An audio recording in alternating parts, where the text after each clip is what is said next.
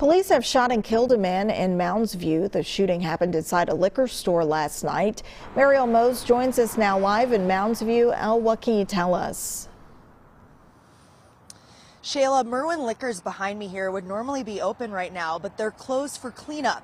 Bullets broke the glass of the main entryway after an attempted armed robbery forced police to shoot and kill the suspected gunman. This all happened just before 7 o'clock last night. It originally got a call for an armed robbery at the Aldi, which is on the other side of this strip mall where the liquor store is at.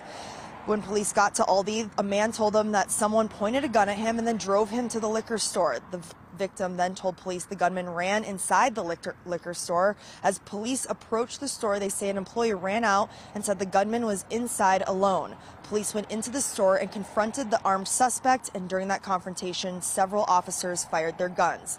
The suspect was taken to HCMC, where he died. We spoke with a woman shopping at the Aldi grocery store this morning who lives in the area. She told us that while she's spooked by what happened, she said it's not going to stop her from living her life and running her daily errands. It's a nice neighborhood. It's an old neighborhood. I used to love it, but now it's gotten a little more scary. A little more crime coming in. I think, there's so many guns around. People are just using guns instead of fists. And yeah, it is a little more scary. Both Mounds View Police and New Brighton Police responded to this armed robbery, and all the officers were wearing active body cameras, but that body camera footage has not been released at this point. And because this was a fatal officer-involved shooting, the BCA has taken over the investigation. Shayla? Mariel Mose reporting. Thank you so much, Mariel.